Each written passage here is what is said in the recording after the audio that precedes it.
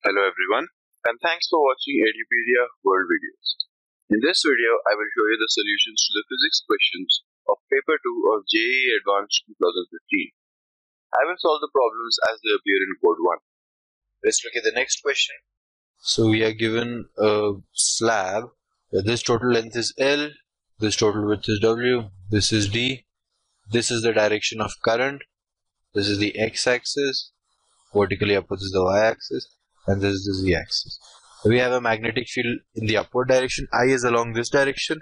So I cross B, that, or you can think of it as Q into V cross B, will be towards the z direction. So on every positive particle, that is proton, there will be a force in this direction, and they will be pushed in this direction. Right. So we need to find out the potential difference between these two. So first of all, let's calculate the force on a particle here. We know that the current density is equal to NE times VD, drift velocity. That means the current is NE times the area of cross section. This is the current, so this is the area of cross section, WD. So WD times VD.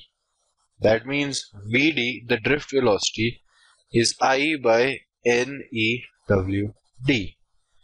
We want E times V cross B. Right, that is the force on this.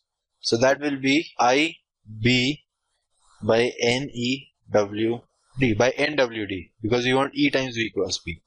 This is the force on a proton due to the magnetic field. If the potential difference between these two is V, in that case, that will also apply an electric field in this direction. The electric field will be V by W, and the force will be E into V by W. W cancel. So this gives me my equation. V is equal to IB by NED. Now this is the equation with which I can solve both the next questions. Question number 70. If W doesn't even matter, so W1 is equal to W2 or 2W2 doesn't matter. If D1 is equal to D2, then V1 will be equal to V2 because all four other things are same. And if D1 is twice of D2, then V1 will be half of V2. So the answer to question number 17 will be A and D. Question number 18 can also be solved from this. In this case, B and N are changing. So if B1 is equal to B2 and N1 is twice of N2, then V1 will be half of V2. If B1 is twice of B2 and N1 is equal to N2, then V1 will be twice of V2. So the answer to the second one will be, or the answer to question 18 will be A and C. Both of them come from this particular formula. Thank you.